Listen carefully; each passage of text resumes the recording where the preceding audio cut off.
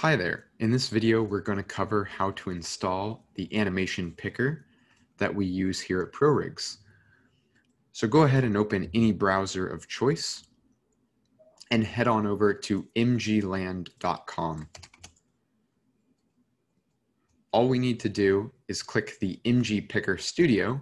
So it will look similar to our current page, but we'll switch on over into the MG Picker Studio, and we can then click the download button.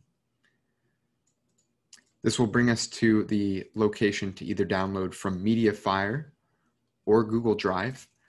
It's going to be the same thing. It's just which repository you wish to download from. In this case, I've chosen Mediafire. You'll see here there are old versions and then current every single working version ever. And then here you have your up-to-date releases. Go ahead and click whichever corresponds with the operating system that you are using. In this case, I have Windows, so I'll go ahead and click on that, and it will open this Mediafire download page. Go ahead and click the download button right here, and you'll see it download. Once your download has completed, you'll see your zipped folder.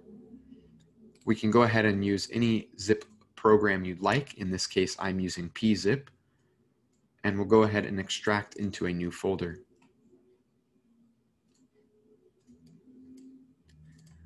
Once this is finished, we can go ahead and close our browser. Opening up the folder now, instead of the zip folder, you'll see there is an MG Picker installer. It's as easy as dragging and dropping it into Maya. But before doing so, I'd like to mention that whichever tab we have open on our shelf is where the picker location will install.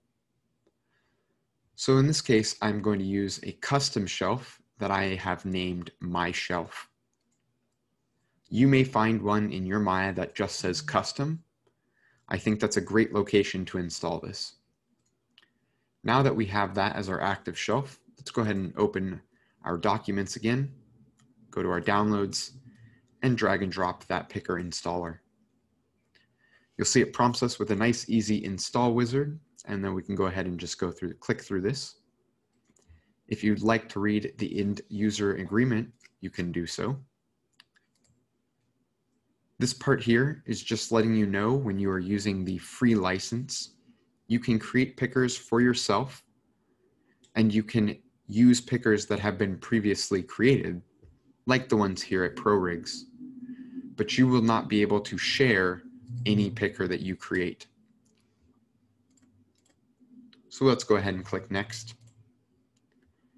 We'll leave these basic installation methods, but if you'd like to change the language, you can do so. I'll press Install here.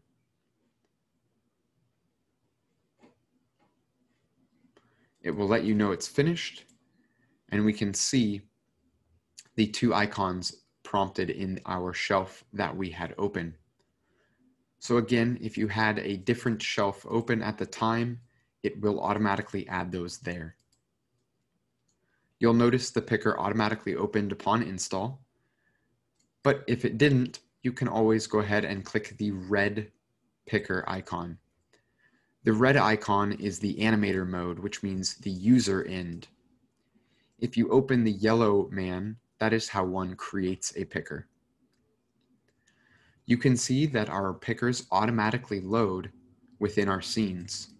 They've been nested inside of our rig hierarchy, so all one has to do is open the picker, and you'll see it load automatically.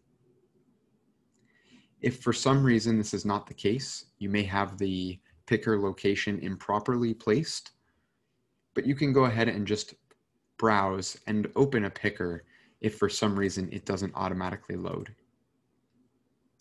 I hope you found this video helpful, and any other videos that you may need on the website. Thank you for watching. Until next time.